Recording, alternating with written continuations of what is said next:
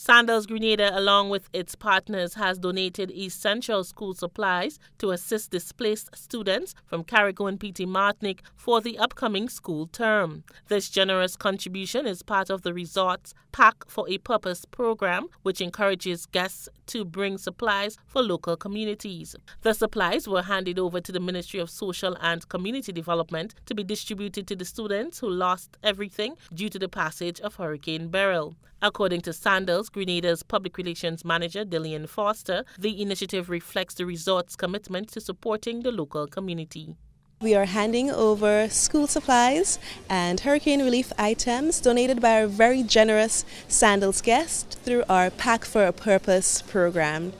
The Pack for a Purpose is an international organization that promotes guests bringing items that are needed in the destinations they visit, and Sandals Foundation has been a Pack for a Purpose partner since its establishment, and through them we've been able to acquire a large number of items you see behind me today that we're pledging, that we're handing over to the Ministry of Social Development for their back-to-school outreach for children affected by Hurricane Beryl. Foster highlighted some of the items donated and emphasized the significance of the Pack for a Purpose program in making a positive impact on the lives of those in need. So behind me you'll see many backpacks, notebooks, exercises, pencils, crayons, markers. In terms of relief items, we have first aid kits, sanitary items, and a couple food stuff as well. Absolutely important to encourage guests' awareness of the destination that they're visiting, and our guests are very concerned. Just in the last couple of months, they're traveling in the hurricane season, and it's important to give them information not only on what's happening in terms of travel, but what's happening at the destination. And fortunately for us here at Sandals Grenada, we have such a high rate of returning guests who genuinely care about the island, and they're always willing to give back to the destination.